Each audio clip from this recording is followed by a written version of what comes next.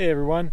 Hey, so today I just wanted to give you guys kind of a long-term update on my DualLiner truck bed liner.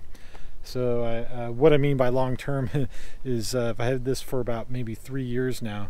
So I was looking around for reviews like this when I first bought it, so hopefully this will be out there and you guys will find it useful and help out a few people that are looking at this particular bed liner.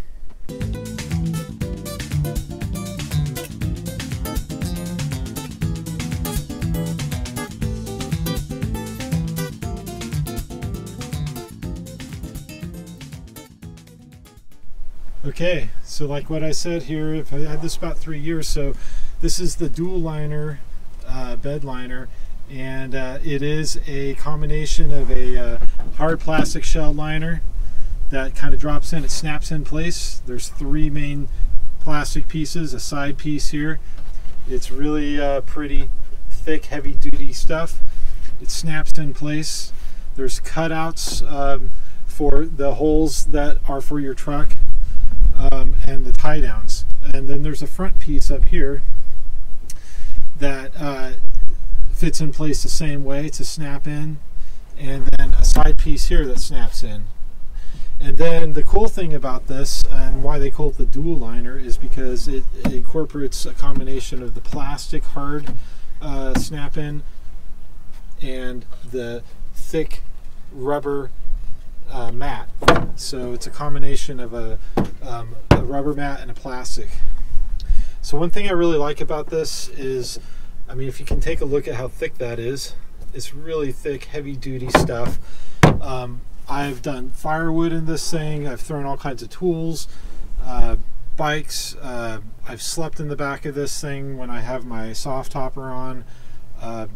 It is, I mean, it's dirty right now, but man, this thing is held up amazing. So I wanted to make this video because I've also had, my previous truck had a spray-in bed liner, and I wanted to talk about what I felt in terms of the difference between the DualLiner and the spray-in bed liner. Alright, so the spray-in bed liner, I think from a perspective of, like, I never really thought about bed liners, but man, they look great when you spray them in, and they're very they're grippy. It seems like a great idea. But you know, I had a bed liner in my other truck that was a spray-in bed liner, and I can tell you it was a name brand one. It was one of the big ones. I think it was a Rhino or Linex. I can't remember, to be honest. But it was not didn't hold up the way I thought it would.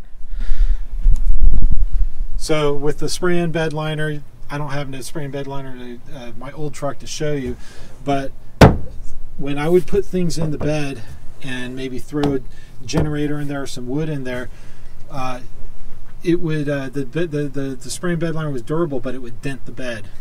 This, I throw something in it, it's not denting anything. This is incredibly thick stuff.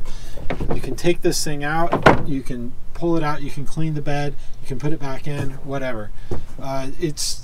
I felt it was superior to the spray-in bed liner, because with the spray-in bed liner, you know, if it got chipped or something, or a piece of it kind of, I think one time I threw a chainsaw in there and it kind of grabbed some of the bed liner and kind of peeled up some of it. It's like you can get it repaired, but then you got to bring it somewhere and you got to get it, you know, fixed and all this stuff. I've never had a problem with this bed liner for that. So I would definitely think, if I was buying a new bed liner out there right now, I would definitely go for another one of these DualLiners. This is really sticky. It's not sticky, but you put something on here and it stays on here. It doesn't move around, which I love that, and that's what I liked about the spray-in bed liner. I've had plastic, or I haven't had it, but I've known guys that've got the plastic bottom snap in and stuff just slides around everywhere. The other piece that comes with this is the tailgate. I forgot to tell you this. It is it's a little bit different plastic than this.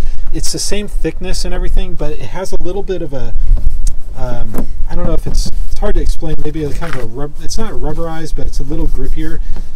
It is slick, but I don't mean to say it's grippy, but it's a little bit different. Fits perfectly. It just this is a F-150, so it's secured with these bolts here. But great, man. I mean, I've had nothing but luck with this. I've never had any issues with it coming loose or anything. So hopefully you found that useful.